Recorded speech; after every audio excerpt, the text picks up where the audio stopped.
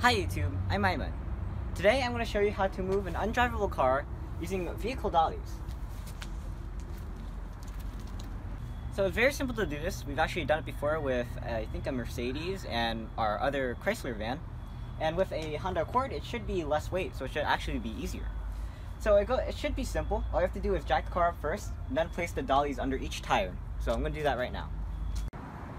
Alright, so as you can see, we finally got the dollies under, and we actually tried to push them.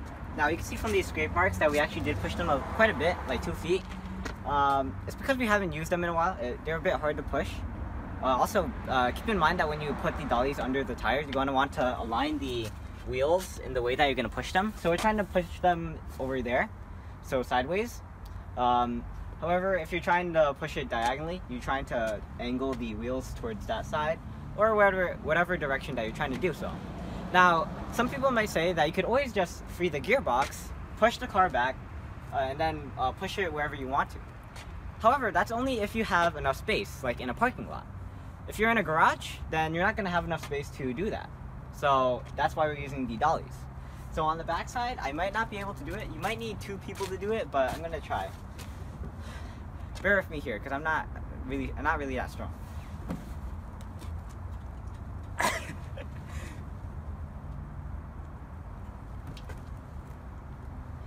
Well, I can see the wheels are moving. Okay. Alright, try it too. Jeez. I definitely need two people to do this, but I can get it just a bit far. Maybe like half a foot. But that's progress. Alright, by the way, I should mention, these are Pittsburgh Vehicle Dollies. They're rated around 1,500 pounds per wheel.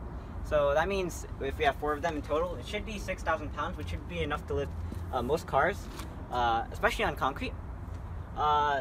So the reason that we're actually moving this car is because, as you can see, actually you can't see, but it's getting cold. So as winter's setting in, more snow is going to be coming in. So we want to be able to push this to the side so that it's more convenient to be able to shovel all the snow around here, because this is where I think there are going to be 3 cars, one for my mom, one for my dad, and one for Asma. So we're just trying to make sure there's a big enough space that's convenient to shovel. So when we're done, we're going to take a picture of its final location, which is over there. And I mentioned earlier that it would just be easier to free the gear and then push the car backwards and then push it forwards to wherever you want using the steering wheel. However, the reason we can't do that is there is no steering wheel. We actually removed it. So I guess that just leaves this option. Alright, so we're here a few days later, and we moved the car. Now, sorry, I couldn't take a video on that day. It was cold, and when we finally moved it, it was actually already night. So, just one thing to note is that when you move it, you want to make sure that it's on a surface that's easy to move it on. So, like over there, there's a sort of puddle that made it really hard to move anything. So you can see all this indent right here. I think that's dried up oil or tarmac there. And because of that, it was hard to move the wheel. So it actually took like 3 people, me, my mom, and my dad, to move the car. And I think after that, we also had to move it backwards. When you're changing the direction of where you move, just remember to change the wheels to go towards that direction. For some reason, they're towards us. I think my dad, I'm not sure how my dad did that, but in the end, this is where it is. Now, this is a really light car, like 3,000 to 4,000 pounds. So it's really good way to move a car if you're just looking for some ideas. But it does work with heavier cars like our SUV.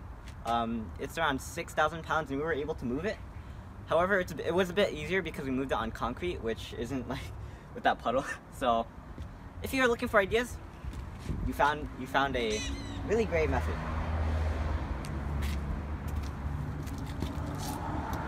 Alright. Oh.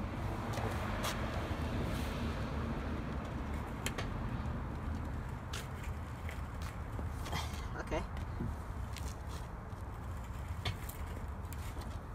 Okay. I'm Aiman, and thanks for watching. Please like, comment, and subscribe, and look at videos on EYeOnAiman. And I guess that's it. See you next time. Signing out. Peace.